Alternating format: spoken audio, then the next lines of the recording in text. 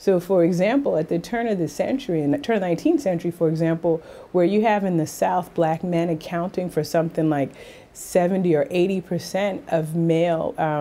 criminals, you have black women accounting for 90, 95% of all female criminals. And those kind of trends hold right up until the early 20th century. It's really not until mid kind of 20th century that you start to have black men actually being more disproportionately represented in black women, but that's actually a very, very recent phenomena, and it's partly because more recently, black women's representation in the prison system has dropped, literally in the last few years. So this idea about mass incarceration has a much longer history, and it's been greatly compounded by more recent legislation in certainly the 70s and up through the 1980s with the Rockefeller drug laws and some of the other policies enacted during, the Nixon administration. But black people have always been disproportionately represented in America's criminal justice system.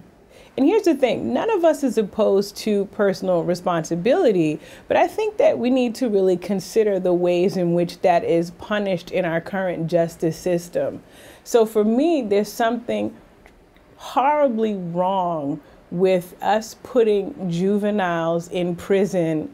for stealing a car or a radio or a phone, but excusing bankers who have engaged in wholesale fraud that's literally destabilized the national economy. I have a problem with that.